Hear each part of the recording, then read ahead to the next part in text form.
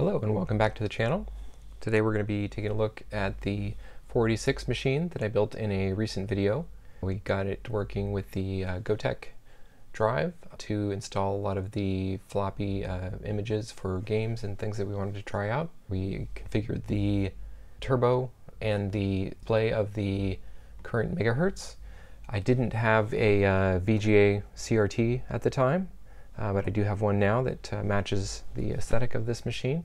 It's a little bit dim, but I think it should serve the purpose nicely. So one of the things I wanted to explore next with this machine was the idea of getting it connected up to the internet and seeing what we can do there. So to do that, we're going to need a network card. So I have sourced a 3Com Etherlink 3 based on the 3C509B chipset, and got some driver disks, and there's a DOS suite of tools called MTCP, which has a lot of the tooling you need to talk to the actual packet driver that is controlling the network card. But we'll run through all of that and get that configured, and then see what we can do with some networking from DOS. So the card has been installed in the machine, and the first step we need to do after that is to get the packet driver. I've got a disk image that I put on the Gotek drive, and I'll put a link in the description to the location where I downloaded that. The main things we're going to need off here is a packet driver,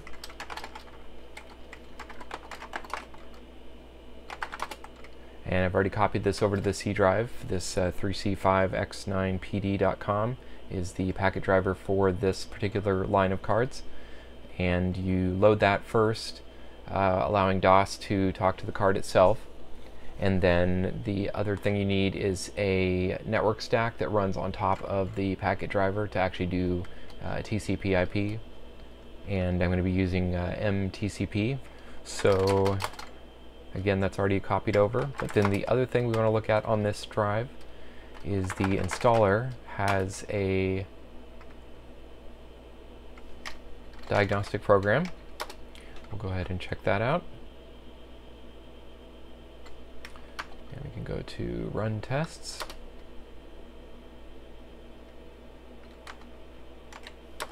Start the tests. Looks like this will loop through 10 times, but I'm just going to let it go through once just to confirm everything is working, at least as far as the card itself, and it did pass. So we're good there. That's looking good. We can also go into Configure. The one thing I changed in here is I set the driver optimization to be DOS client. You can set it for Windows or DOS. I'm not sure exactly the details of what it's doing, but obviously I'm going to be using it in DOS, and so I believe that will give us the best results there. And then you can view just some other information about the card, statistics. That's kind of interesting, showing packets transmitted, probably just for this particular boot session. I think that is everything we need within there. So now we'll jump out to the C drive, where I've already copied over that packet driver. So we'll go ahead and run that. And we do need to pass it in the interrupt address, 5x9pd, and obviously you would probably drop this into your autoexec or config sys, so it's just done on boot. There we go, looks like we're configured. And the other thing I had to do was on my router on the network, I reserved an IP address for this MAC address, so it is getting a IP address assigned by the network. And then there is the MTCP. So in here we've got everything, and you can see we've got FTP, an HTTP server, IRC, ping. The thing you need to do to configure this is there's an MTCP config file, and in here you can set a lot of things like that that interrupt that I mentioned. things like your IRC username, FTP, client options, telnet, and HTTP server. And then the most important, of course, is your gateway, IP address, and name server to allow all that to work. So once you've got that in place, the other thing you need to do is set the environment variable for MTCP config equal to the location where you have that file. Again, this would be set in your autoexec bat, but I'm just doing it here to show how that is done. p/mtcp.config. And now we should be good to go ahead and do a test. Let's do a ping of google.com. And there we go. We're getting a result from Google.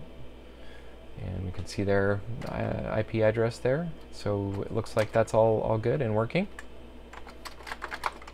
I have done a few pre-test items. I did set up a HTTP server.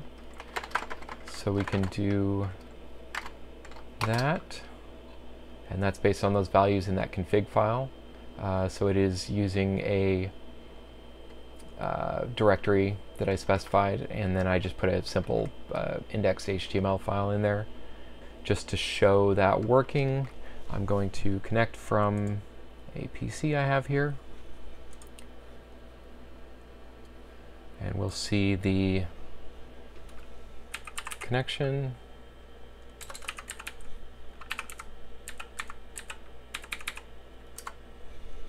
And there we go. You see the connection being made. And on the PC I can see the result. I'll do a screen capture and show that as well. Go ahead and exit out of the HTTP server. We can also do an FTP server. I'm not going to go into all the details there, but I am looking forward to getting that going.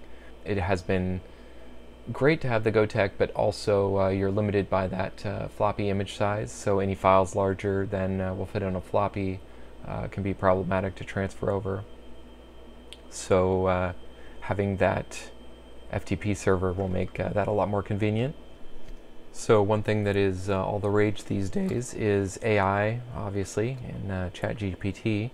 So I thought a interesting thing to do with the new network capabilities would be to connect up to ChatGPT, but also to do a little comparison with what we had back in the day on DOS, and one of those was Dr. Sbaitso, a very simplistic chat application.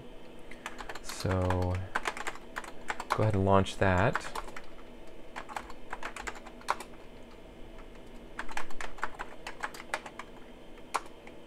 Dr. Sbaitso, my Creative Labs, please enter your name.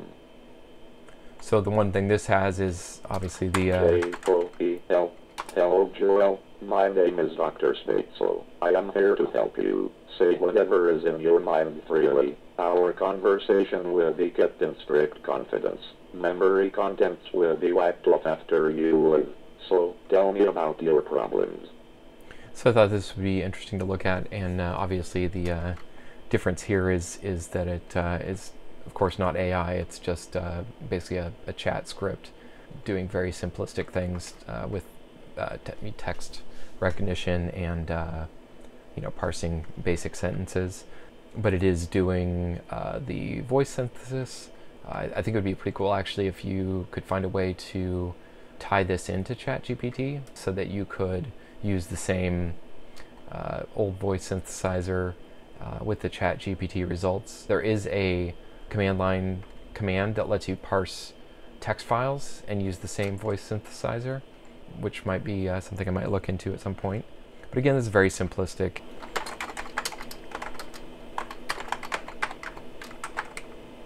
Hi Joel, please ask me anything.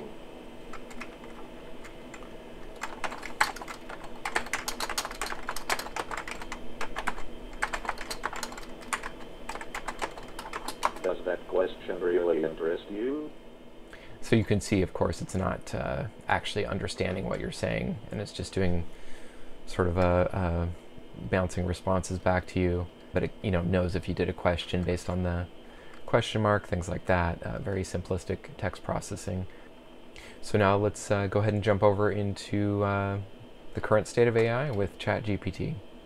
Someone has created a ChatGPT client for DOS. The one thing you do need to do is actually launch a proxy server on a modern desktop. And I'll put links in the descriptions to everything you need to download. Once that proxy is running, and you also have to do some setup on OpenAI, make an account there and get a developer key that allows you to access it.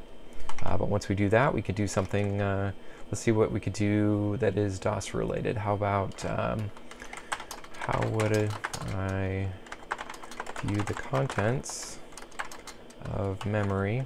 How about the first 256 bytes of memory in MS-DOS.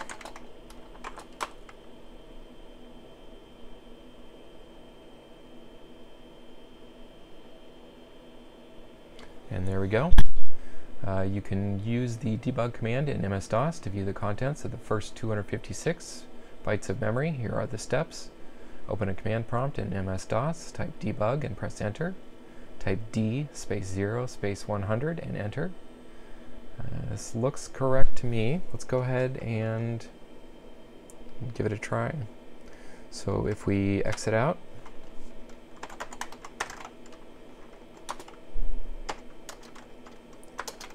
and there we go.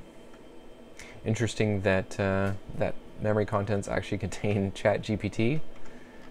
And what other connections do you see? So we're seeing some plain text strings and memory there. We'll go ahead and quit out. So it could be useful. I do see it being fairly limited because there is not a convenient way to copy and paste results. Let's do something like write a MS-DOS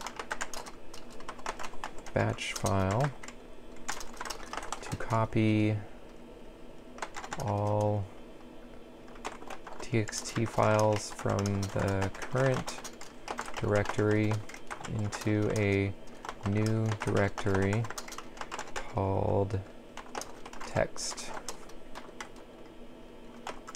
Let's see what we get. And there we go. Make directory text, copy star.txt to text. So that looks correct, but again, you're going to have to basically retype everything that it's doing, and if you get into longer, more complex results, obviously it would not be very usable. Oh wait, no. Escape.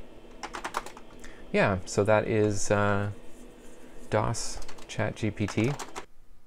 That about wraps it up for this look at networking with the 486. We've got the 3COM network adapter installed, and we're able to get it connected up to the network, set up the packet driver, and using MTCP tools to connect it up and access FTP, HTTP, and some other network resources like ChatGPT. There are some future things I'd like to explore with DOS and maybe Windows 3.1 networking.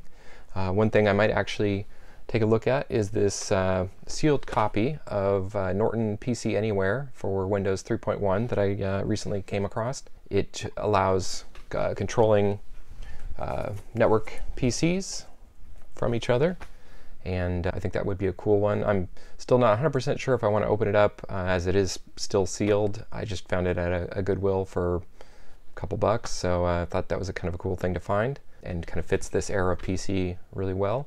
So I could set up two machines and kind of explore this old version of PC control across the network. So let me know if you think that would be interesting, or if there's any other older DOS networking topics you would like to see covered in the future. And I hope you enjoyed watching this video, and I'll see you in the next one.